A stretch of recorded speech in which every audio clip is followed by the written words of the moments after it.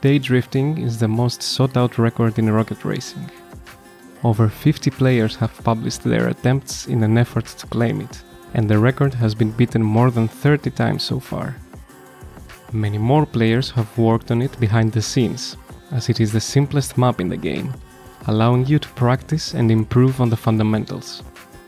Let's go over a brief showcase of how the world record history for this map has evolved since the game's release.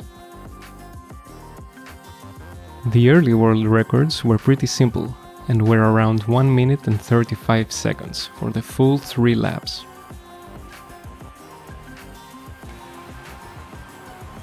Avoiding the walls, drifting through the corners and taking solid lines was enough to beat the record at the time.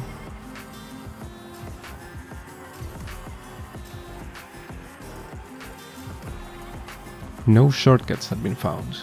It appeared to be a simple map for pure drifting.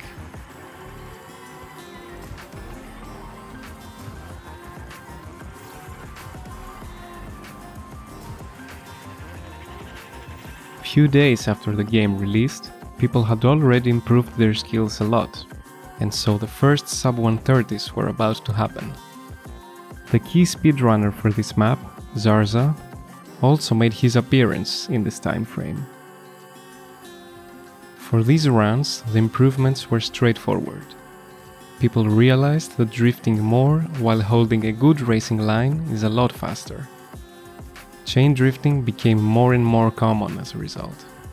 They also discovered this cut, skipping this long right-hander completely.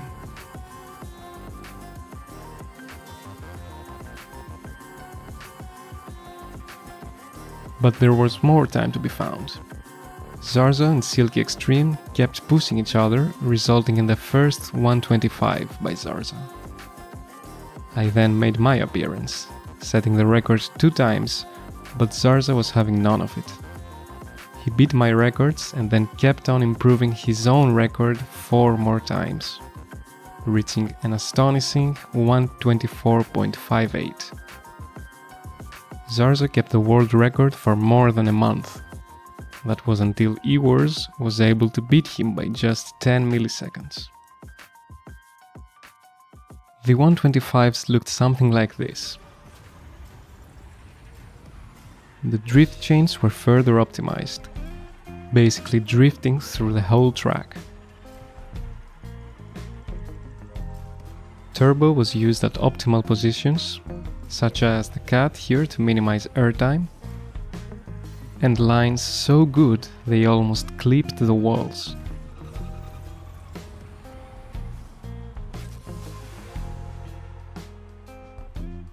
The track now seemed maxed out, with a clear pattern indicating that the limit might have been reached.